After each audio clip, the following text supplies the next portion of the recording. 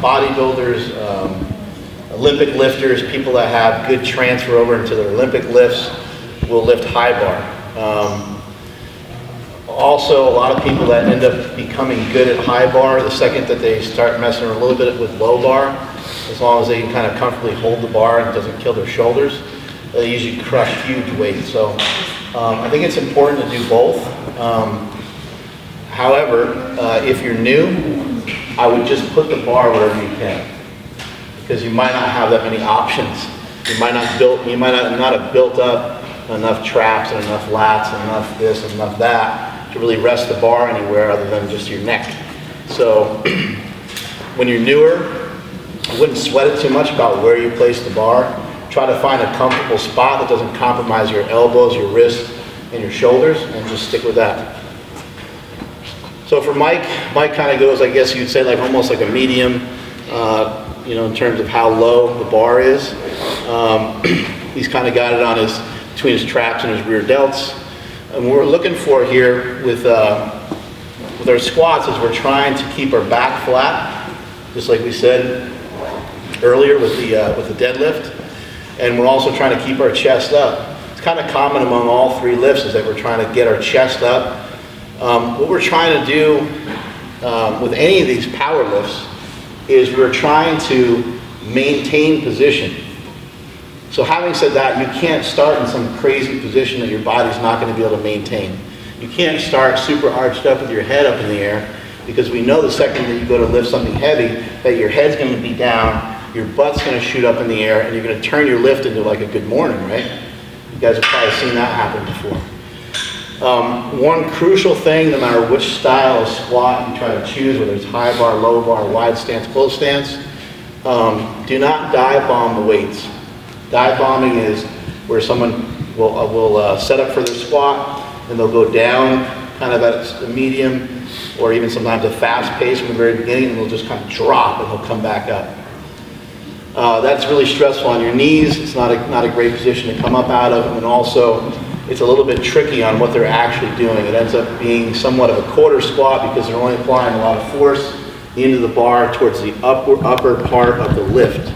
Even though they just went full range, they just wiped their ass on the floor, they're still kind of quote unquote cheating the lift. As you get stronger, do what you gotta do. As you get stronger, if you're gonna compete in a contest, if you wanna dive bomb the weight, do whatever you need to do. There's a good saying, it says lift it perfectly or lift it whatever way you can. So with that being said, you wanna always try to practice perfection, but you're not gonna always be able to do it. First thing we're trying to do is we're getting our stomach tight before we move anywhere. And then from here, we're going to start to squat. We're going to bend the knees and we're going to force the knees out at the same time. Mike's just going to do a couple reps. It's going to take him a few reps to get a little bit more mobile.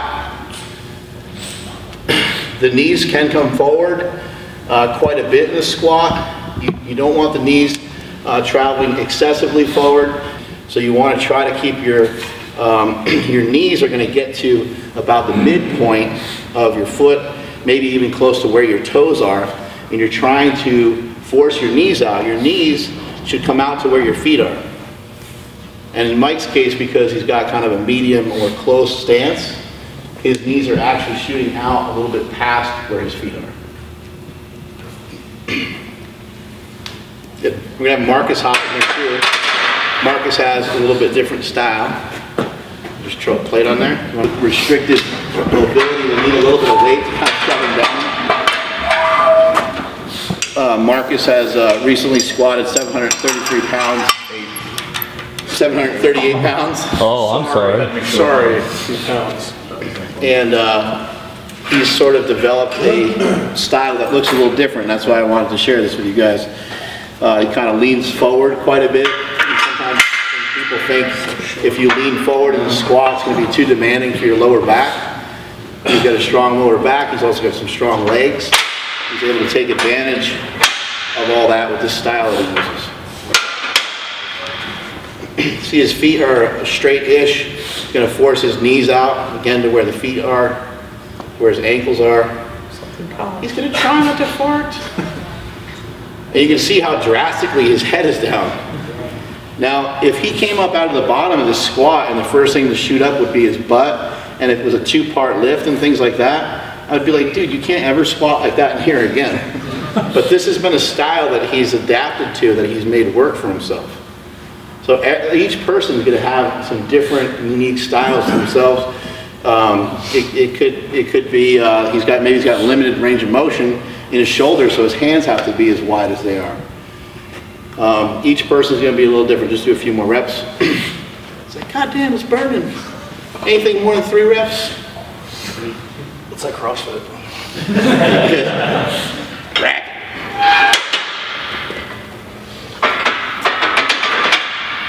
Have Mike do one more set, add a little bit of weight here. Put a little weight on his back. Hopefully he doesn't fold over. I'm going to try to move fast. You know, you heard me with my little speech about dive bombing, but you do still want to be aggressive. You want to try to get in and out of the bottom position quickly. Mike does a good job, especially in training, of getting himself tight. You saw him take that big gulp of air before he went down into the squat. He's trying to create pressure in his stomach so that his back and everything else is braced during the squat. As he's coming up, you kind of notice he'll flick his head back a little bit. Whoa! That was so fast! Again, notice his feet are kind of straightish. That's something that we've embraced here at Super Training, is to help develop the strength and to help create a lot of torque and power through your hips, is to have your feet straight-ish. It doesn't always work for everybody, because most people have crappy hips and they have crappy mobility, but you want to try to keep your feet straight when you're doing a squat. When you do something, if you do any of the things that I mentioned here today and it hurts, then understand that your body might be slightly different than some of the things I'm describing today. So we have some guys in here, I'll say, hey man, put your feet straight. I'll say, dude, that fucking kills my knee. Well, obviously I'm not going to make them squat in a way that's going to hurt them, so we'll have them, over a period of time, work on building up their hips. The various movements that we do in here, box squats being one of them, using a hip circle a lot is another. Building up the hips over a period of time to where they can have their feet straight. We've seen that help. We've seen that help these guys time and time again build up both their deadlifts and their squats.